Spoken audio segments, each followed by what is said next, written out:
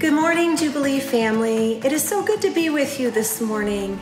My name is Mary Chopin, and I will be bringing us our devotion today, which is called Go and Bless the World. Go and bless the world. Now, I don't know about you, but that sounds like a tall order.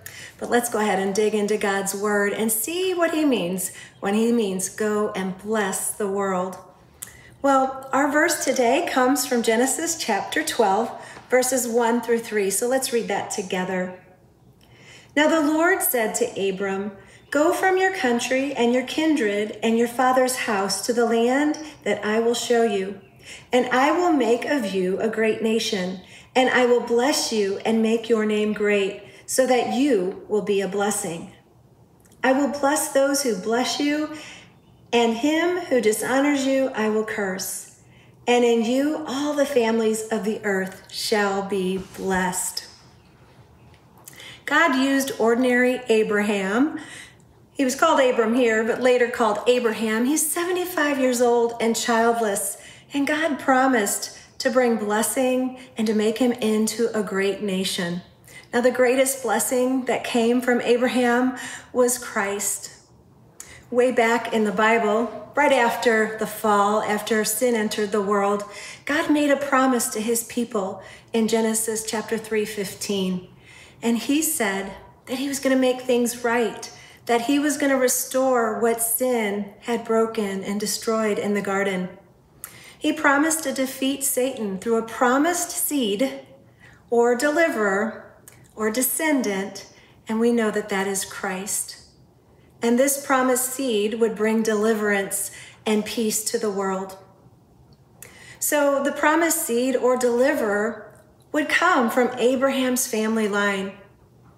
God called Abraham out of the land he was currently living in to go to a new land that God would show him.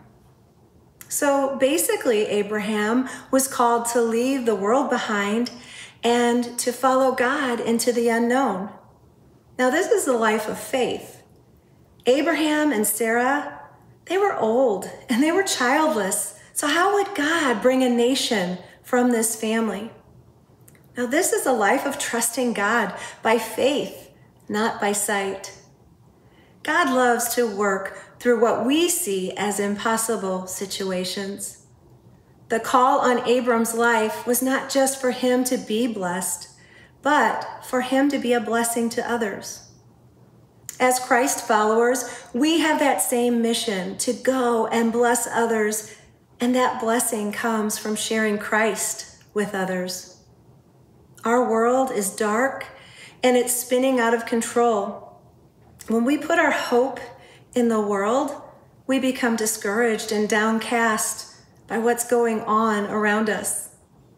But when we put our hope in God and his word and his promises to us, we can have joy and peace when life seems uncertain.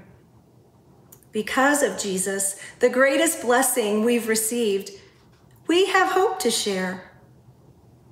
So what person living in darkness do you think might be impossible for God to save? Maybe you've prayed that God would reveal himself to this person. Let's pray that God would open a door for each of us to be able to share our hope in those impossible situations in our lives today. Let's pray fiercely and ask God boldly to work in and through us as we bring the light of Christ to our world. Jesus is the blessing we get to share. This is a get to. We get to share Jesus with those who are hopeless. Acts 1:8 reminds us that we are called to be part of God's gospel plan. He invites us to join him. It says, "But you will receive power when the Holy Spirit comes upon you, and you will be my witnesses in Jerusalem and in Judea and Samaria and to the ends of the earth." So who needs hope today? Who needs that blessed hope that you've received? Is it a family member or a neighbor or a coworker? Sometimes God calls us to go to a faraway land. but many times he's calling us to go into the world right where he has us. In Kirkwood, in the city, in the Lake of the Ozarks, in Washington, Missouri. You fill in the blank where God has you right now. If we've been touched by the gospel and the love of Jesus Christ, we are all called to share that hope and to be a blessing right where God has called us. You have the promised Holy Spirit who walks with you and empowers you to go and do great things. So as you finish your fast this week, be thinking of who God has called you to bless today. Many times our blessings come in the form of giving of our time, our talent, our financial blessings, which all come from God anyway. Many times he calls us to share those with others. Our blessings to others begins by showing the love of Christ. Go and love broken people like Christ loves us. Go in the strength and love of God to the world that is broken.